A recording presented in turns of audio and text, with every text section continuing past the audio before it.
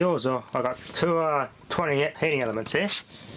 There are two 120 volt heating elements. This is one of the ones that overvolted last time, and I put it to 120 volt and ran it on 240 volt. I pulled twice the current, so they pulled 20 amps instead of 10 amps. So I've got two there, right in parallel. 40 amps. That'd be a good ballast. What's that? About 9.6 kilowatt. And that heater is 10 amps, 2.4 kilowatt.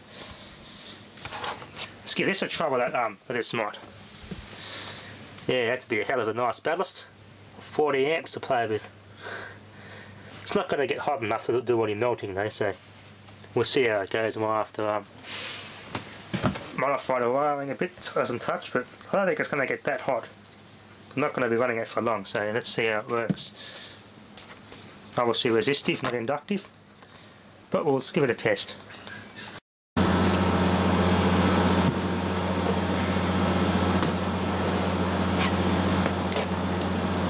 Alright, ready to go. Ready to go. Plug it in here to test.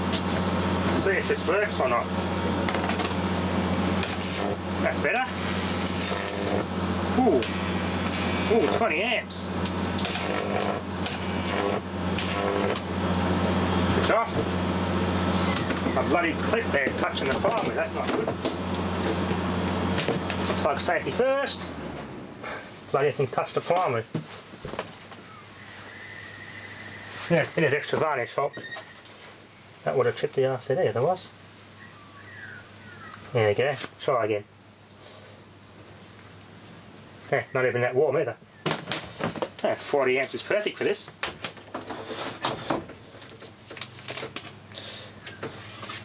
Yeah, see? It did too. Because it arced to the primary, that led it to through the arc, and the current went to earth, and that tripped the RCD.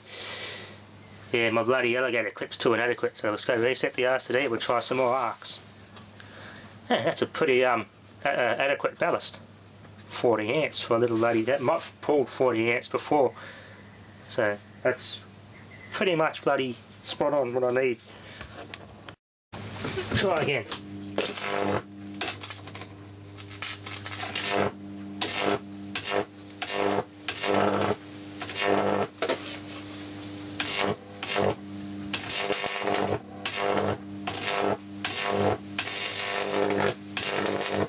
What happened is the magnetic bloody plug safety first. The magnetism of the flux in that bloody transformer pulled that clip into the primary. The clip is not very well secured to that little tab. It's not designed to be tapped off like that and played around with. Obviously, this other one I got, which I'll try next, is made very well. That can have a bit of stress put on that secondary high voltage tab and not break off. This one's only just stuck on, not by much though, so go after reinforce that. We'll put the other mod on, try the bigger mod. I'll put a heap of wood varnish in that to try and secure it. Yeah, the arc through there, just zap there and that's it. Put some more wood varnish on that one. It's not even that warm either. Perfect. It's good ballast.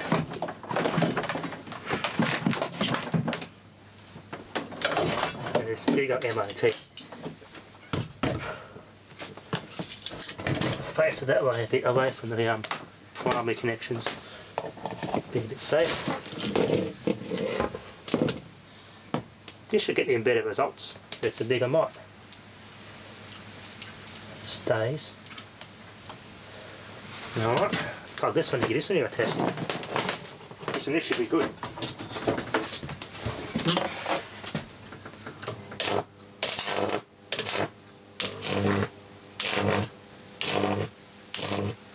Yep, that was big on that.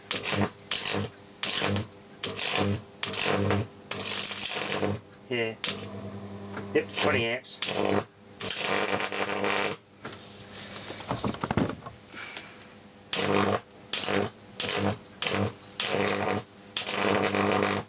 Much better. Unplug safety first. I secure that power point to the wall, I think, so I can unplug it easier. Feel for heat. barely warm. Beautiful. It's worked quite well. The ballast, only just warm. Perfect. That's a good ballast. Let's get that electric motor out. I'll do a careful check and disconnect the earth. And when you do that sort of thing, never touch it, but it's dangerous. This is just going to be a quick test to see where this motor has failed. Yeah, it was a motor used to work, but now it's start tripping the RC. I'll get it out and show you. Okay. I don't know what happened to this motor, but I very rarely use it. Now it just randomly trips the RCD for some reason. It has been rewound before too.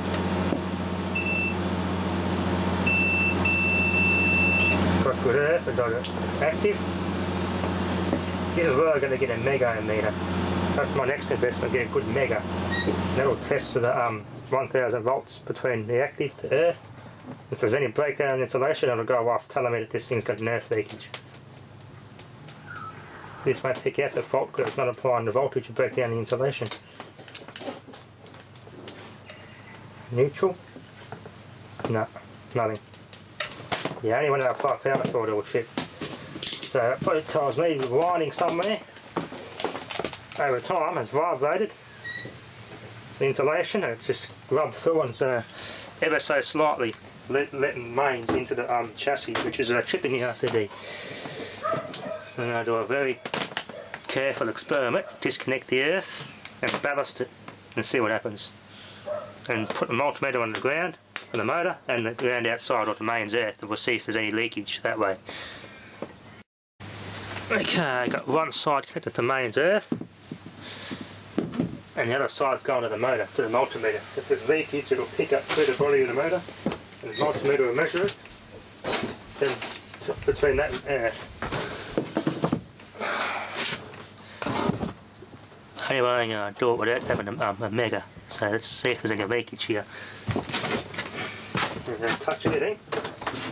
Very dangerous. Never touch anything that's not earth. Very dangerous. We've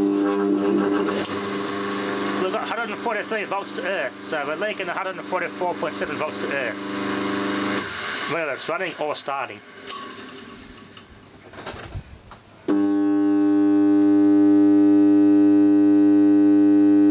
102.6 volts, yep. But definitely got an earth leakage fault with that motor. It's googled. Unplug safety first. That pulls about 30 amps to start this motor. Now if I put a load between that and earth, it's obviously going to trip the RCD because there's more than 30 milliamps going to earth that will trip. With a multimeter there's nothing. Yep, there we are. We've got some earth leakage. Yeah, that motor's got some earth leakage.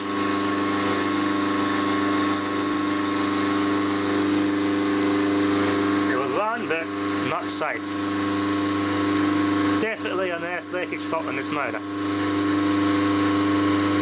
146.9 volts to earth. Yeah, it's gone, this one. There we are. That's that. And that's with the 40 amp ballast. I took the ballast off. Either way, it proves the principle. The motor's definitely gone, leaking to earth, no longer safe to use. It's a shame because those old GMF motors are no longer in business. They used to make the best power tools, that company. GMF depths.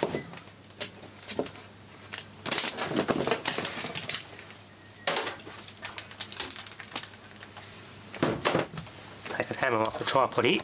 I'll unplug safety first. Yeah, GMF depths. Used to be made in Sydney. British Standards 170 in 1962. So it's a 1960s era, this one, when it was made. 425 on the high speed winding, 950 in the low speed winding. The high speed winding is dead short. As soon as I wire it up, bang, trip. So it's gone. Single phase, 50 cycles per second, 5 amps on high, 3 amps on low, run speed, 240 volts. 1.75 horsepower, I think that says. Class A insulation, continuous rating. Yeah. Used to make the best stuff, this company. Their bench grinders are good. Since this thing's googled, I'm going to pull it apart, wire straight to the run winding and ballast, see if we can spin a Coke can in it. But I'm pretty sure that trick only works with squirrel cage motors. But we'll try it, see what this does. Might even stick some windings around the bloody stator and see if that does nothing. Probably not, because you've got all this in the way to short of the flux, the magnetic field. We'll see what happens though. As you can see, the windings, they're all solidly painted red, and that's the aftermarket varnish I put on there when they rewind these motors. So normally it's clear varnish, you see copper if it's original windings, but since this has been to an electric motor shop and rewound, it's got this aftermarket red colour, all solid red colour on the stator and everything. So this thing's been rewound sometime in the past. Nowadays it's no longer worth rewinding, but there would be a transformer or a motor, which is bull crap, because it's cheaper to buy a whole new unit than it is to rewind and repair something these days, which is bullshit. Anyway, let's pull this thing apart. Obviously I need to start winding because the centrifugal switch isn't going to work when I put the rotor out. I'll try and wire straight to the run winding, wire ballast, and see if we can get any results. This thing has a weak start winding anyway. These older motors never had capacitors, just a start winding purely provided the kick to get these things going. But for some reason, as they get older, the start winding just gets old and it doesn't provide much of a kick. Now I think while it does that, the resistance of the windings must change, and it just doesn't want to. It just growls and starts slowly and slowly and slowly, and then spins up. So I think that's just the resistance of the copper windings change over the years. Why these that's why this one failed. It just wouldn't start under load. On its own it would start, but as soon as I put a bit of load or I held it with my hand like that, it would not start. Just weak. So yeah, that's one of the things I can put it down to. The resistance in the copper windings changed, and it just stopped kick-starting itself. The switch is alright, I've checked that, contacts are really clean. I'll keep the switch there. The rest is just purely the windings themselves. They've just, yeah, changed resistance over the years. Anyway, let's pull it apart and rewire this thing. I might just hold that down like that, and that's onto its start winding there. Stationary start, bang, centrifugal switch flicks out on its run winding. Simple as that. A Derwent brand. Same as a pencil company, English pencil company, interesting. That's the Clixon, or the thermal cutout there. Definitely a keeper. Those things are worth keeping. You see, the contacts themselves are pretty good on this. That was definitely not the culprit why it was weak starting. It's definitely the resistance in those windings are gone. The thicker ones are the start, and the thinner are well, pretty much both the same here. But normally the thicker windings are the start windings, and the thinner ones are the run. You can see this red colour. That's the aftermarket varnish or paint that electric motor rewind shops put on here. So definitely been rewound sometime in the past. Exactly where it's actually insulation's failed, I do not know.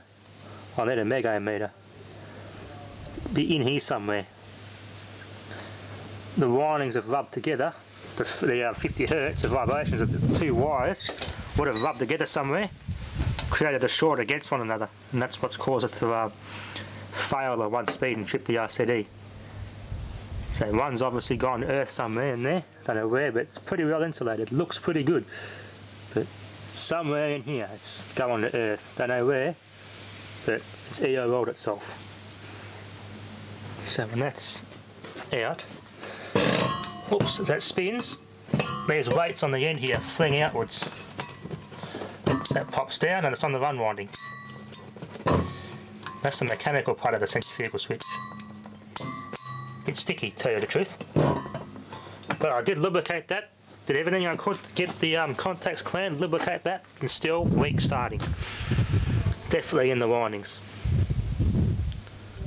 So I'll hold that down. On the start and run. So I'll put something in there to hold it onto its run winding and energise the run winding, and we'll see what happens. We'll put something in there. It's not touching anything earthed, so this is a dangerous experiment when it's not earthed. Isolate your equipment and do not touch. It's dangerous. So safety first here. Let's turn it on.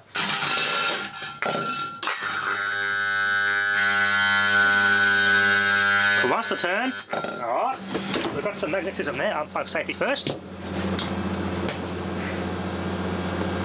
Yeah, not even warm. Now I push those contacts down onto its run winding and we'll see what happens. Okay, run winding's connected. Give me a good review of that thing actually. That's out. That's pushing out and down. That might actually be its start winding. Pushes in and it's run. So these top contacts are its run winding. Let's complete the circuit between those.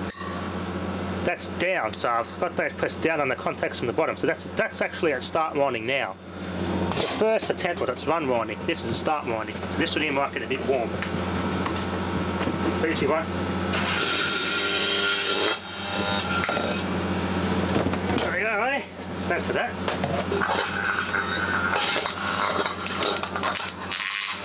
Oh, strong magnetic field in there.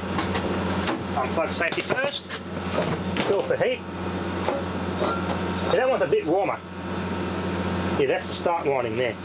Need something to centre that. Try and get it to spin if I can. I can't just go hold it in my hand because it's not earth, so that's dangerous. So I'm going to have to try a Coke can. Partially crushed Coke can for my capacitor bank experiment.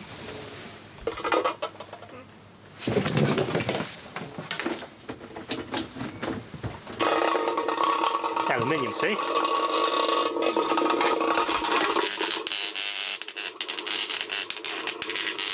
Oh! Yeah. I need something non-magnetic as a bearing for that can to spin on. Unplug safety first. Can got a little bit warm in the process. This holds up. Contact cleaner can.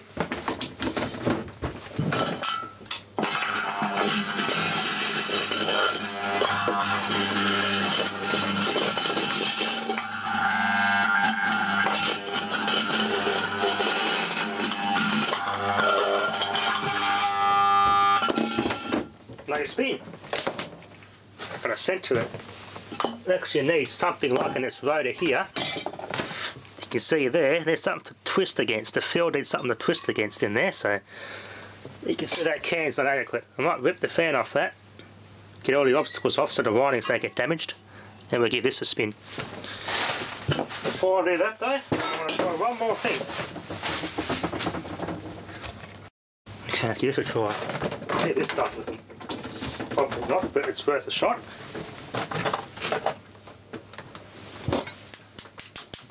Nothing. Absolutely nothing. But if I get my multimeter out,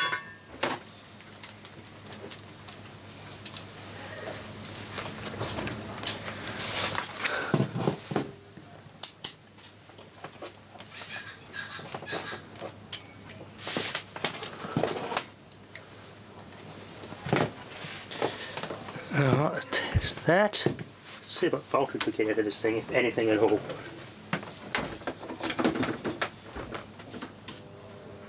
.048 volts AC. Yeah, we've got something at least. Unplug safety first. Obviously when that's not suspended completely on its bearings, that just sat in there and stuck to the side. Obviously didn't work, so that wasn't very exciting. Tried some other things, Coke can, bearinged it up. It does spin a little bit, but it takes a bit to get it to go. That didn't really do much. If I had a brush motor armature, I could stick it in there and it'd be a crude sort of transformer. There it is. I'll unplug safety first. That's getting a bit warm there. 20 amp ballast. I wish I had a cheaper energy or provider of electricity was really cheap. I could do this all day, but I can't. Anyway, if I had a really long necked CRT that I really did not give a crap about, I could stick the neck through there. And this will be a replacement deflection coil. You can see the actual magnetic field on the screen. So that could be replaced with that. But it's too big and bulky. It won't work. It's going to break the tube before I get down there and try and it might even short out the gun drive circuitry. Right, some iron filings. Look at that. You can see there the field there. There we are. There's a field there, so you got the ends of the windings. Interesting stuff, isn't it?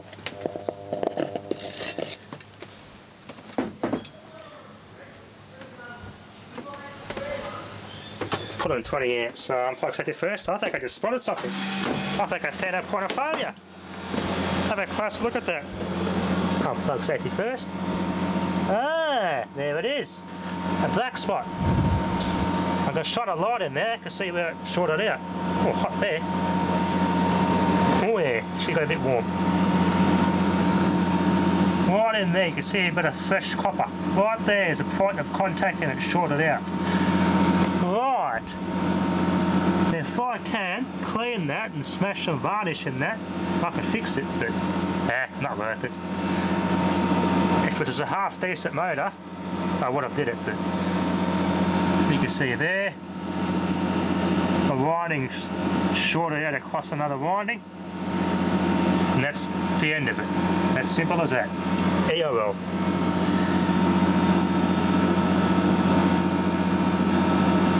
Yeah, it must have been a bit loose or something. The wire's rubbed, which is rubbed through and sparker fired, and yeah, that's it. There's our point of failure. There we are. I can dig that out somehow, and normally you could carefully separate the 2 points of contact and put a bit of varnish in there, fill it with insulation varnish, and that normally fixes it, but I think I'm going to bother. This motor's past it. It's too weak to start a winding on it anyway, so there's no use for it when they're like that. It was a good old motor back in its day.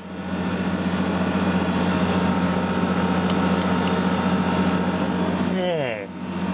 Anyway, some good experiments. Hope you've all learned something. Thanks for watching.